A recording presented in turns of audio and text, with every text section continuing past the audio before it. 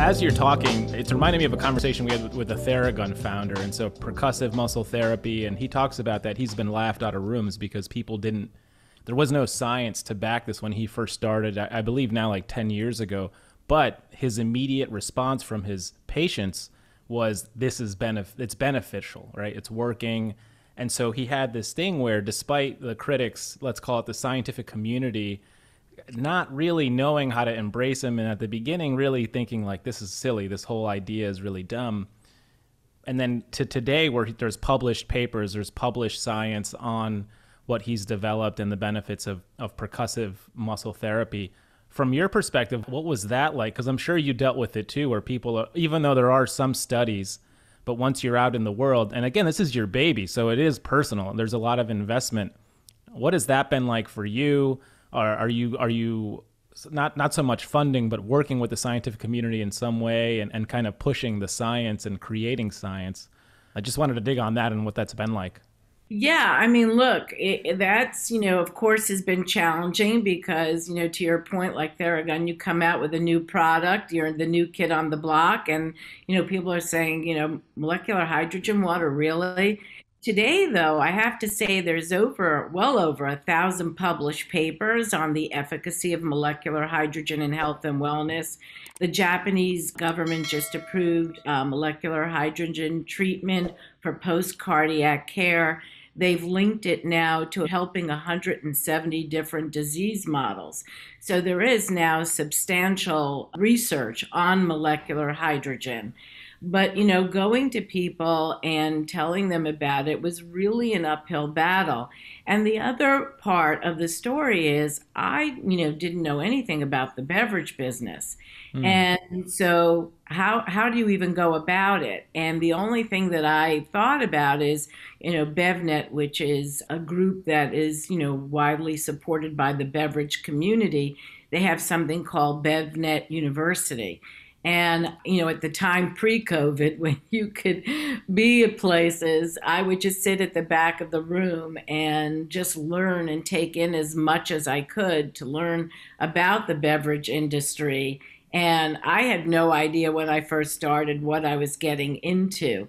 And it takes a lot of money to be able to launch a beverage successfully. And then, I had the science aspect of it.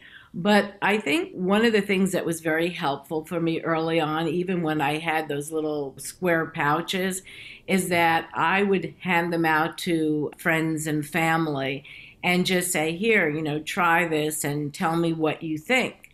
And it was amazing how many people came back to me and said, wow, it helped my headache, or maybe they had some other types of inflammation, or if they were an athlete, they felt that they recovered better. So all of these, stories were coming back to me so that I knew that I was definitely on the right path. And you spoke to just so many doctors, and it's amazing how many medical practices actually purchase HFactor and they give them out to their patients.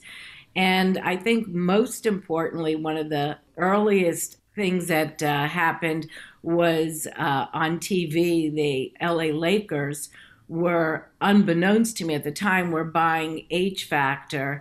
And Steve Kerr was doing an interview on TV, and you couldn't ask for better product placement. Right behind him was HFactor. And wow. So that really, helped give us a boost. And then what happened is not just NBA, but NFL and professional golf, tennis, Major League Baseball, they all started to tell their friends, and word just started organically going out there. And we really started to get a huge following of professional athletes.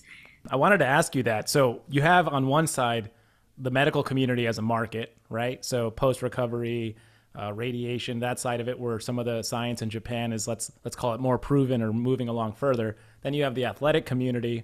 How do you decide? Like, how, from a marketing perspective, this has got to be a nightmare, right? It's like, because the medical community doesn't necessarily want it to be sexy and beautiful and colorful. They just want it to look kind of plain Jane and make sure it works. Whereas us, let's call it, or like the athletic community or even the hotel groups that you're working with now, kind of prefer some edge to the product. And so what was, I mean, that must have been difficult, I can imagine. It's a marketing nightmare. Yeah. Because your product appeals to so many different sectors. And in fact, my background was e-commerce, before I started HFactor. So my game plan was not even necessarily to go straight to grocery, but to go ahead into e-commerce. HFactor has created so many different stories and so many different twists and turns. And I was at one of the glossy magazines in New York, had a cocktail party, and I got onto their it list. So I was invited, and I had a chance meeting with the former CEO of Hudson Bay Company. And I sent him a case of water, and he got back to me and fell in love with it. And then said, I'm going to let you in on something. We're going to be doing a 6-month pop-up shop at our Saks Fifth Avenue store in Manhattan, and we'd like HFactor to be the beverage. And they brought in Peloton. It was everything that was cutting edge at the time. And talk about real estate, location, location, location. We got front and center. And it was such a beautiful space that they created for us. We had a living room, a hydrogen bar. It was beautiful, right? As you walked off the escalator and elevator, we were there. And so how this, took another different turn for HFactor is we got so much publicity from not only nationally, but internationally. So then all of a sudden it propelled us almost immediately into the grocery market. So here I was, thinking, oh, okay, I'll do a slow growth in e-commerce. Now we are everywhere. So it was very exciting. And that was about when we launched in it was summer 2017.